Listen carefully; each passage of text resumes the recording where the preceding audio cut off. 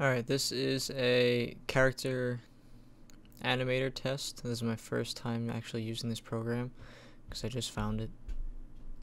And it's pretty cool. I used the default Sebastian dude to create myself.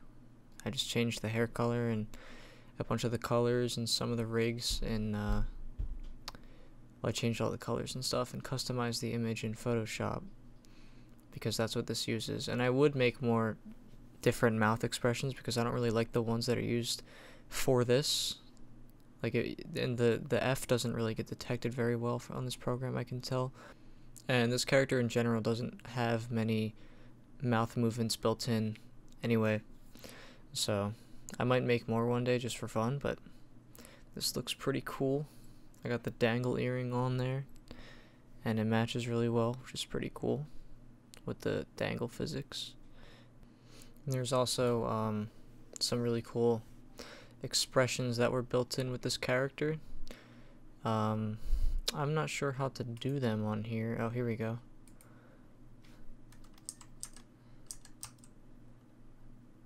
And I would like to learn how to make my own of these. I got some ideas. I'm pretty sure I know how to do it.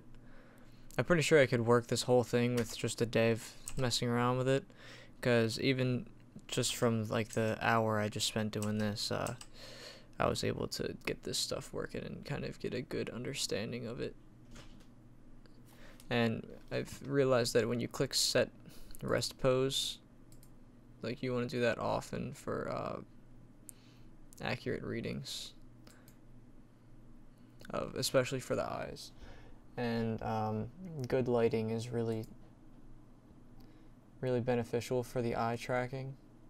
I think that's the thing that gets messed up the most, is the eye tracking. It's not always perfect, but everything else is pretty cool. I like this program a lot. I think I'm going to use it for streaming just for fun.